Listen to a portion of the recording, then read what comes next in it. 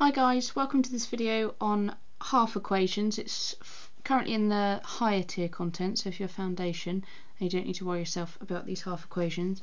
But if you remember back into the last video where we looked at the electrolysis of molten lead bromide, we said that if you put the lead bromide in here as a molten, in the molten form, so that means when it's a liquid, then the lead ions, which are positive Pb2+, would be attracted to the negative electrode, and the bromide ions, which are Br-, would be attracted to the positive electrode.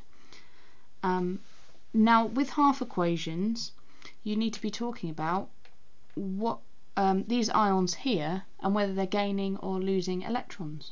We're not talking about writing a complete equation like we normally would write for what's going on.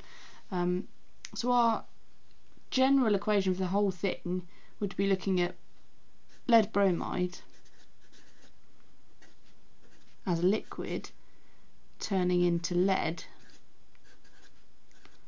which is solid, and bromine, which is a gas.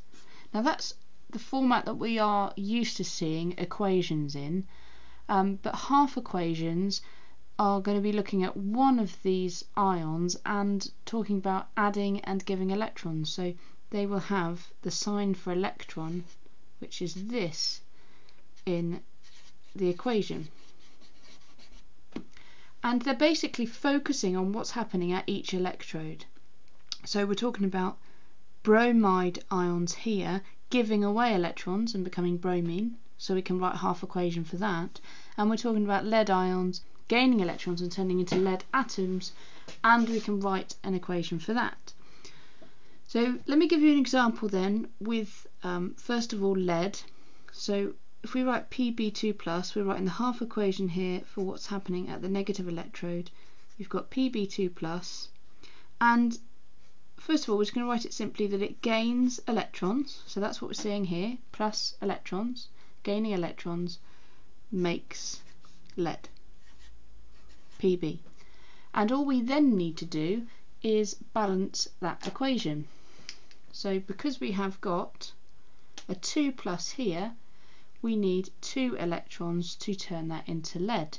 So we just need to put a big 2 in front of the electrons there, and that would be the half equation for the reduction of the lead ions, or what's happening at this negative electrode.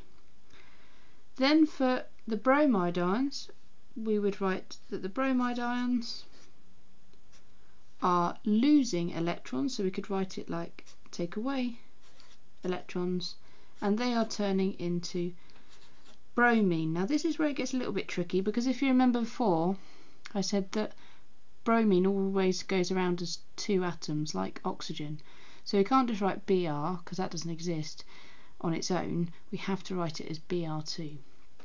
So we're saying bromide ions lose electrons, take away electrons to turn into bromine. And then we just simply again balance that equation. So first of all, because we've got 2 lots of Br over here, we need 2 Br minuses, and now we've got 2 minuses, we need to take away 2 electrons to get bromine. You might see this written in a slightly different way, because you could also write this as 2 Br minus, so 2 bromide ions turning into bromine with your 2 extra electrons on that side. So just watch out for that. Sometimes they might trick you out by writing it in a slightly different way, and you need to be resilient to be able to understand both of them. So just try and read out and turn these equations into words. So literally say to yourself, okay, so we've got 2 bromide ions turning into bromine and giving away 2 electrons. And that's the same thing as saying we've got 2 bromide ions that are losing 2 electrons and turning into bromine. So for another example, you might see something like chlorine, for example, chloride ions in the electrolyte to be Cl minus, and they would lose electrons and turn into chlorine, which again is one of those diatomic molecules that hangs around in pairs, so we have the Cl2 always there, and then we would just balance that.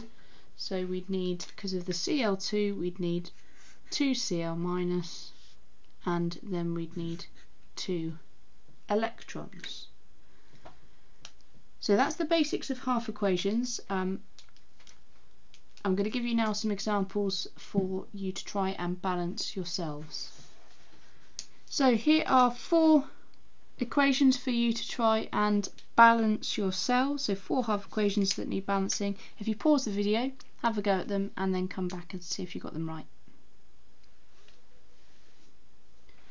Okay, so let's see how you got on. The first one, Al3 plus.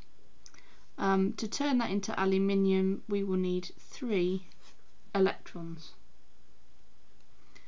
For the next one down below, Cu2 plus.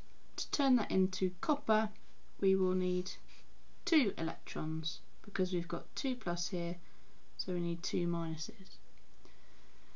Over here for hydrogen ion, now that again goes into a diatomic molecule, so H2. So the first thing you need is you need 2 hydrogen ions, and because you've now got 2 hydrogen ions, you'll have 2 plus here, so you'll need 2 electrons. And for the oxide ion here, again that turns into O2, so we will need 2 of those. And now we've got 2 lots of 2 minus, so over here we've got 4 minus in total, because 2 lots of 2 minus makes 4 minus, so we are going to need 4 electrons. So when O2 minus turns into oxygen, it gives away 4 electrons. Very well done if you got those correct. That's exactly the type of thing that you would be asked to do in your exam. If you found that video on half equations useful for you, then please like the video and subscribe for further videos. And if you want to find out more about electrolysis, then check out my other videos.